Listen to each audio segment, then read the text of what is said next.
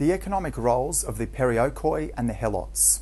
Now, we know there was three great groups in ancient Sparta. There was the Spartiates, who were number one. They were the military people who spent their lives training in the military. And then there was the lower group of the Periokoi, and then the even lower group of the Helots. So that's what we'll be looking at in this lesson. The Periokoi were free inhabitants of land around Sparta.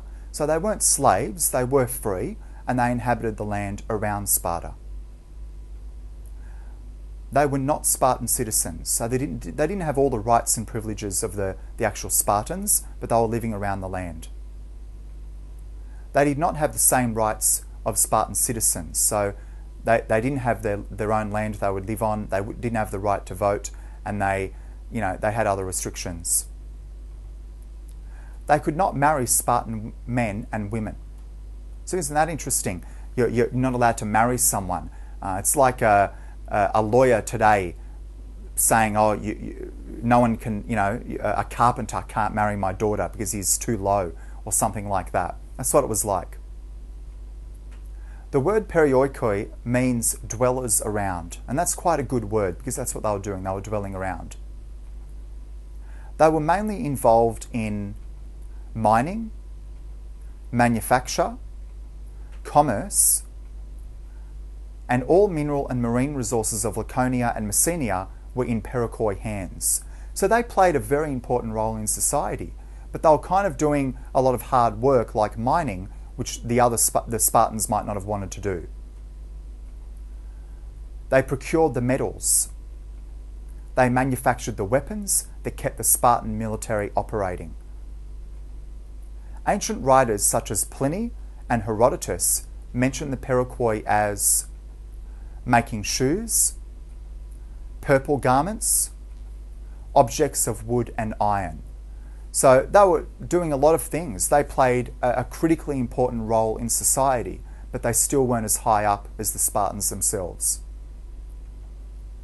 Now this is a really good map of ancient Greece. You can see the map of ancient Greece, and down here you have the region of Laconia and Sparta, and here, of course, in this region is the port at Gytheum.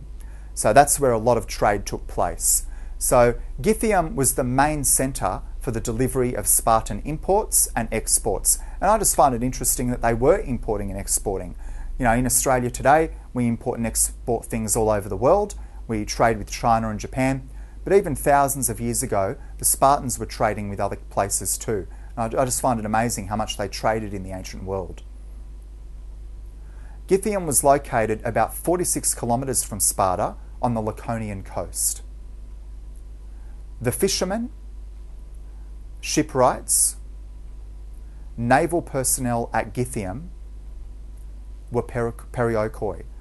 So isn't that amazing? I think that's extraordinary that they played such an important role, and yet they still weren't considered as high up as the Spartans themselves. A favourite leisure activity of the Spartans was chariot racing. So you can see the chariot over here. They're really enjoying themselves. And a lot of people in the ancient world liked chariot racing. In ancient Rome, they had the Circus Maximus. About 250,000 people would go and watch chariot racing at the Circus Maximus in Rome. So chariot racing was popular in ancient Greece and Rome. And of course, in Egypt, they had chariots as well. It was the Periokoi who made or imported the chariots.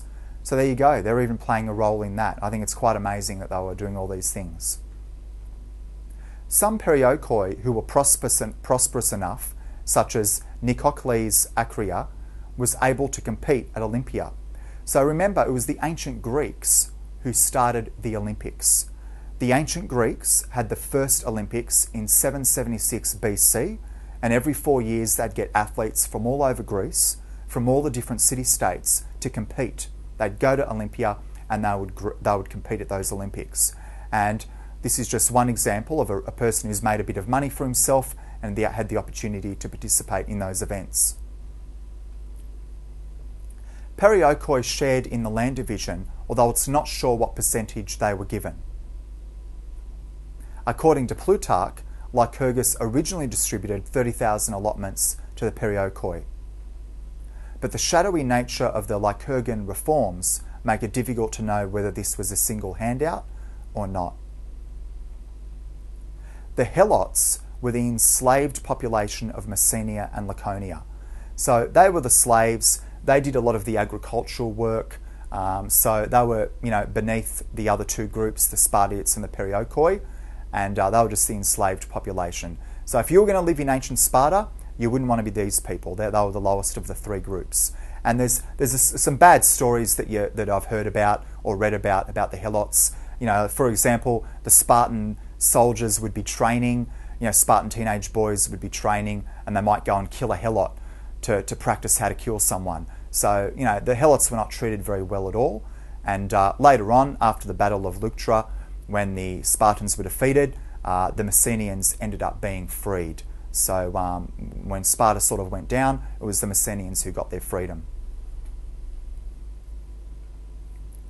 They were owned by the Spartan state, so they were the slaves. And it's quite interesting because they weren't owned by so much by individuals. In ancient Rome, you had slavery where an individual would buy a slave, but they were actually owned by the state. They were owned by the government. So that's a bit of an interesting twist on slavery, a bit of an interesting way of doing it.